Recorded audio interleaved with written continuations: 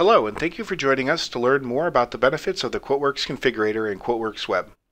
The configurator is a powerful tool that simplifies the quoting process by eliminating the need to memorize or look up product options and relationships. It allows a salesperson to construct a simple or group bundle on the fly by following a series of pre-configured prompts that guide them through the necessary decisions.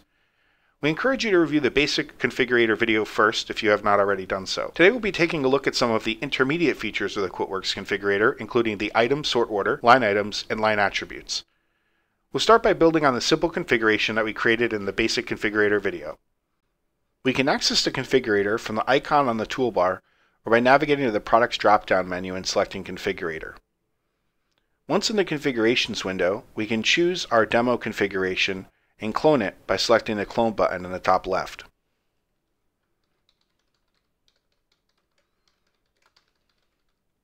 You can now see that our intermediate demo configuration has opened in a new window. Today we'll be working with items in the configuration, so we'll flip over to the Flowchart tab, and let's take a look at our TV items by double-clicking on the TV container and selecting the Items tab. Let's take a look at how sorting works with the items in this list. Refer to the Sort Order column towards the right of the grid and the list of numbers that we see there. The items on this list sort numerically based on these values, and the default values automatically increment by 10 as the items are first added to the list. Let's say we wanted to reverse this order so that our largest TVs show first and our smallest TVs show at the bottom. We can easily do that by editing our 61-inch TV and changing the sort order to anything smaller than the first item on the list. The first item on the list currently has a sort order of 10, so if you put a sort order of 1, we'll be confident that this will show up prior to the first item on the list. And you can see that it is updated to reflect that. Next, we can take our 36-inch TV, and let's say we wanted that to be the second in the list. We could choose any number greater than 1 but less than 10 in order for it to show second on our list based on the current sort order numbers. And then finally, if we wanted to change that 27-inch TV, we would just have to choose something between 3 and 10 in order to make it be on the list as the third position. Here we've reversed the order, and the 61-inch option is at the top and the 14-inch option is at the bottom. Next, we're going to take a look at some of the additional line types that are supported in the configurator. Notice the list of line items available on this item. A configure item can be a standard product or service, a comment, a subtotal, a running subtotal, a heading, or a section header. These options are useful for letting the sales reps include standard comments or heading lines while building a bundle in the configurator, or for including subtotals in a configuration. Let's go ahead and add some of these items to our selection containers. Let's give the sales rep the ability to add a heading and a subtotal for their television selections. We'll start by clicking Add Item. We recommend creating items in a product database for use as comments, headings, and subtotals, and we've created a comments folder that contains several for us to choose from. We're going to choose the television's header and choose heading, and we're also going to choose the subtotal option and choose subtotal as our line item type. You now see that they're on the list, but we want televisions to show up as our first option, again, as this is a header, and we want our users to include it by default. We'll go ahead and click on there and change the sort order so it shows as the first item on the list. In this case, 0, because we already have an item with the value of 1. Now let's make the same changes to receivers.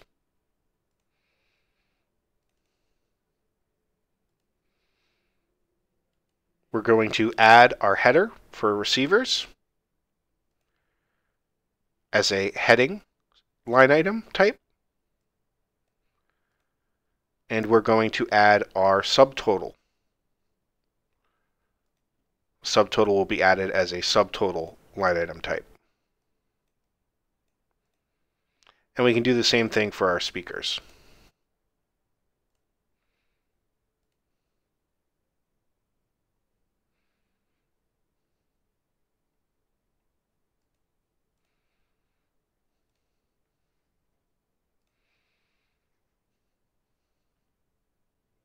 And we're going to change the sort order of our header so it's at the top as well.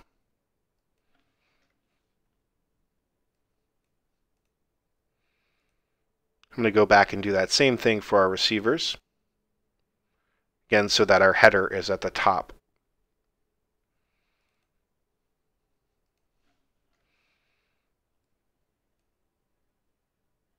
Before we test our enhanced configuration, let's look over another set of options called line attributes.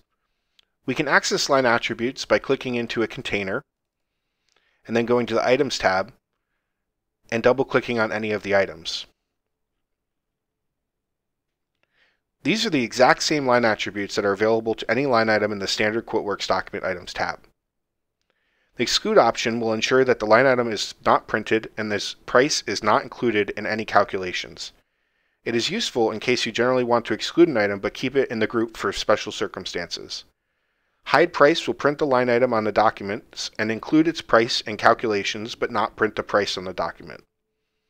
Print Line will ensure that the line is included on the document and the option is checked by default. When unchecked, the item's price will still be included in the calculations, but the item will not be printed on the document at all. Setting the Option attribute includes the line on the document and allows the price to be printed, but the price is not included in calculations. Option Selected attribute is just like the Option attribute, but includes the price and calculations. These two attributes are useful for allowing customers to choose between various options without all the back and forth of revising the quote. Print Picture will allow a picture that is associated with the item to be printed on the final document. Hide Quantity will print the line item and its price, but not print the quantity. This is useful for showing that a set of items are included without getting into the specifics of exactly how many. And finally, Allow QV Quantity Change allows your customers to adjust the quantities on their quote valet quotes. Let's go ahead and test our enhanced configuration and see what kind of difference our new line types can make.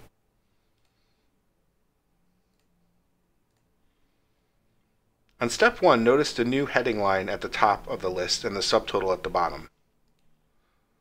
Let's add a few line items for each of our steps here, including our header and our subtotal.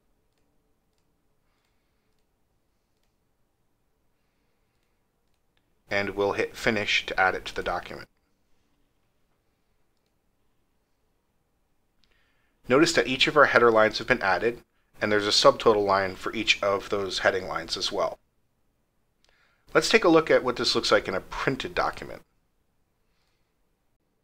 We now have a nice, comprehensive, customized quote that's assembled in seconds just by running through the QuoteWerks Configurator.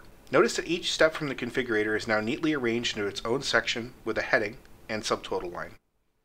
Thank you for taking the time to learn more about the QuoteWerks Configurator and its powerful features, and make sure to check out the Advanced Configurator video for even more great tips and tricks.